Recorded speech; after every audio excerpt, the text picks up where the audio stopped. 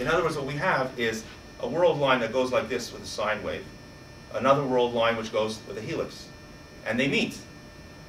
At this point in time, at this spatial point, I launch this guy in a circular orbit and I let this guy go through the tunnel, right? And they're going like this. They meet over here and then they'll meet again. And they keep on meeting. Okay, that's what we just proved. They have exactly the same period.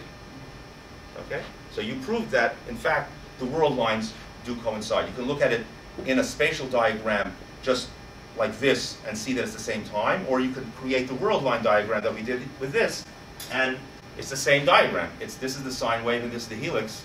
They have this points that meet each other all the time.